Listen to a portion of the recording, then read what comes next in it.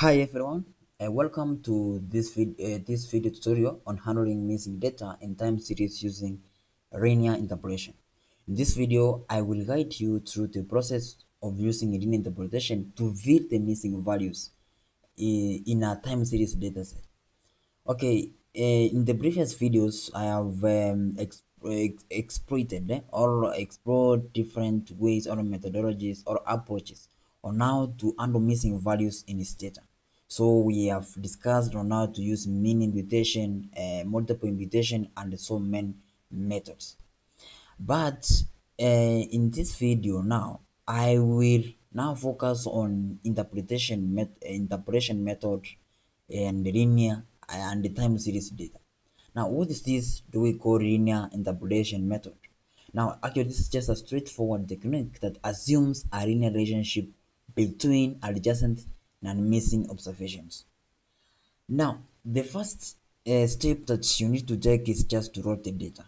And now I have already done that. And if you want to run on how to import time series data to Stata, I mean time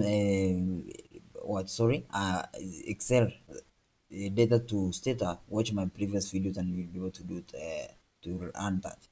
Now, this is my time series data, and you can see I have here, and then I have the dependent variable, and the independent variables they are x1, x2, x3, x4. So what defines this data is time series data is what we call the time variable, which is here. You can see it's from the year 2000 and from 2007 to 2020. Now, as you can see, we have some missing values here. So you in x2, x3, x4. So it will be wrong for you to start. What can I say? To start handling these missing values with, and maybe by deleting them or by by mean imputation or multiple imputation. So it will be wrong. Now, there are some factors that you need to consider before you do anything. Now, I know in my previous videos, I have just explored a different the different data types, but that one actually is just for you to understand on how to use these methods. But in this, I'm going to tell you everything that you need to understand before you use any method. Now, this is a time series data, and how do you know that? Remember, in a time series data, there are trends. So for you to do that, I am going to set this data as a time series first of all. So I'll go to time series, then set the data to declare this. So I'm going to declare time variable we have here is year, and just year and press OK. So at this point, this data is set as time series. And how do you know that? So if I'm going to have a time series line, yes line, let us say we have variable y, and just like that. So I'm going to have a time series plot. So, and remember, in time series, we normally focus on trends, patterns, and so on. Yeah, good. So you can see this is a time series plot.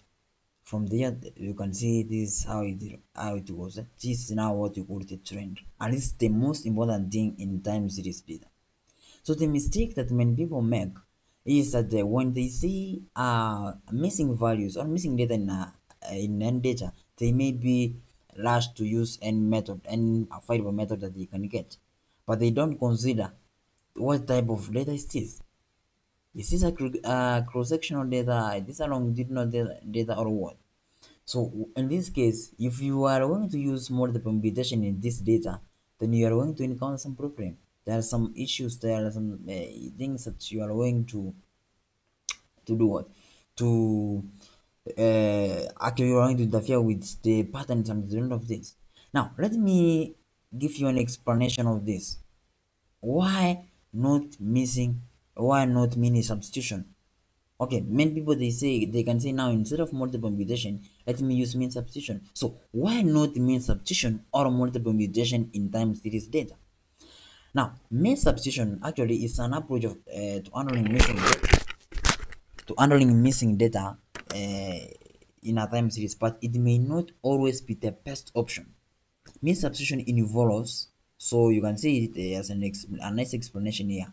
It involves replacing missing values with the mean of available data. While it's a simple method, it has some limitation and potential drawbacks. Now, what are these limitations or potential drawbacks? Now, I have just illustrated three of them. So these are the three main drawbacks of using mean substitution in a time series data. Number one, we have loss of variability.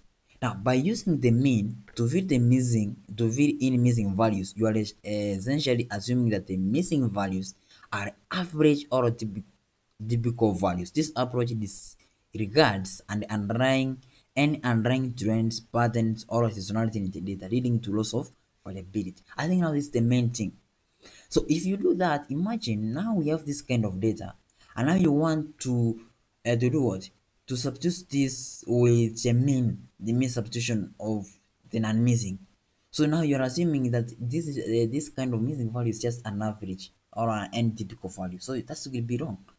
Now that's the main reason as to why we don't encourage you to use mean substitution on a time series data. Number two, we have impact on statistical measures. Filling in missing values with the mean can affect various statistical measures such as mean, variance, and correlation. This impact leads to distorted results and inaccurate inference, which is true. It's just straightforward. And the last drawback is autocorrelation disruption. Time series data often exhibit autocorrelation, meaning that the values are dependent on previous values. So mean substitution can disrupt this autocorrelation structure, potentially distorting the time series pattern and making it difficult to analyze or model the data accurately. Nice. Wow. So you see, these are the three drawbacks of mean substitution. And with this, I can give you an advice that we don't use mean substitution in time series data. This is what will be affected. And now the pattern and the trend is this. So if you're going to use mean substitution, then it means you're going to interrupt this kind of pattern that we have already in this time series plot. So you need to be careful about what? About that. Now, how can we perform? Let us move forward and perform the mean, the what? The linear substitution. So we are assuming this data actually is just linear. So I can just assume and do just a simple regression, then y and x1, we have x2.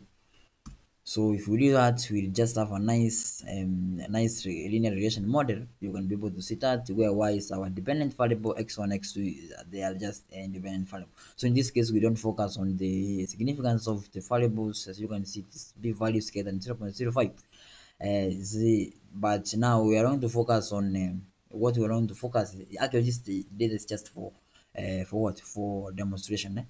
So it's not that accurate, but so we are going to not to rely much on this interpretation of the results. No. So let us move forward and tell you on how to perform this linear interpretation. So what do we do? So first step, declare the data as time series, which I have already done, and now this is first step.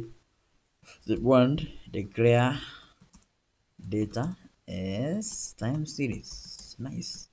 As time series. So in this I have already done that, but I can just give you the code, and this is easier. Now the second step now is to now we will use the iterate command instead to perform the linear interpretation. This command replaces the missing values with interpreted values based on a linear relationship between adjacent and missing observations. Nice. So what I'm going to do is just to use iterate command. And as I've said, this command will use this command to perform the linear interpolation. Sorry, this command replaces the missing values with interpreted values based on a linear relationship between adjacent and missing observations. So after doing that, I'll just key in my what my data with missing value. But this one now we are going to do it independently. If you have 10 variables, now you're going to do this 10 times and so on. So we will start with, actually I want to start with to do this, to demonstrate this with x4 alone, because this one has more missing values. So I'm going to use x4 to interpolate x4. So I'll just key in x4. Then you have to include the time period, that's year, time variable, I mean year. Then comma, generate. So we are going to generate a new variable. Now let us call it new underscore x4, and then operate. Finish with operate. Now what we are doing here is that we are going to generate a new variable by the name new x4, and this variable is actually linearly operated. So that's why we include this the time here, so that we maintain that trend. So after doing that, I just highlight and execute. Nice. So if you go here, we don't have an error. Now let us move to our data. Nice, nice, nice, nice. So this is our new data. You see, this was our previous variable, and now this is our new variable. So what you see, actually it has maintained this non-missing variable, that's just maintained them. But now for the non-missing, it has just interpreted it. As you can see, we have 4.960, 4.903. So you can see something that is purely linearly. You see 9912151820202326. You see something linearly. Now this one is linearly interpreted. Now let's go to, I want to do a time series plot for new variable. I'll go to this and say the s line, then new underscore x4, and just like that. Perfect. So you see, in this we still have that kind of trend. You see, we have maintained that kind of trend, and now this word is supposed to be encouraged in this. So I think I have done what I wanted to do. I mean, I've demonstrated what I wanted to demonstrate to you. So you just this, for example. So if you want to do for the x2 as well, you can just move here to this code. Just copy this, enter, control V, go to x2, generate new variable x2, just like that, and highlight this and execute. It's the same thing. So if you go to data, you'll be able to have a newly generated data which is linearly interpreted. So after doing all this to your missing variables, or variables with missing data, you can be able to remove you can drop these variables from the data. So I can now decide, now let me drop let me drop variable, drop x2 and x4, just like that. So you drop them. So if I drop them now, it means in my data I'll be having a data which is so actually drop x3 as well. So let me do this, copy, I put that as well, x3, just like that, and here is x3. So I'll just execute this and drop x3 as well, drop x3. So after doing that, execute. Nice.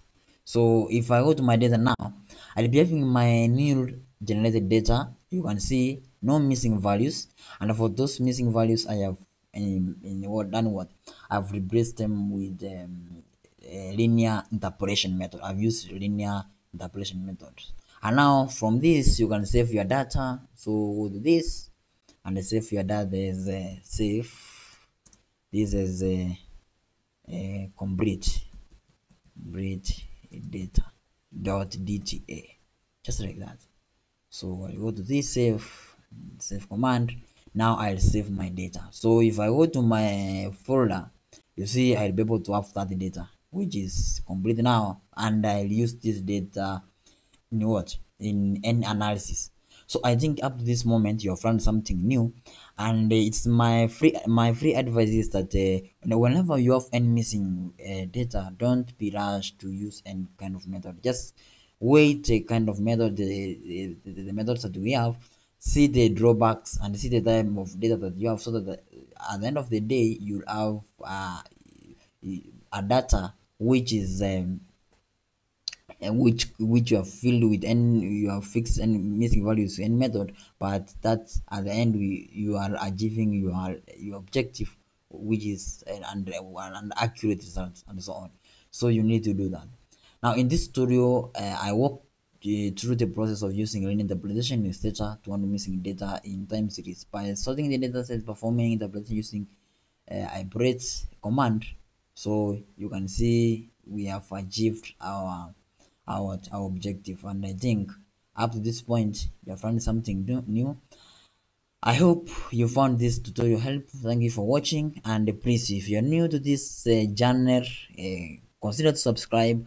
And if you need, and I know so far I have a list of things to do from you guys, and if you feel like you need me to do a video on any topic, just let me know in the comment and I'll be able to do that. Thank you. See you next time.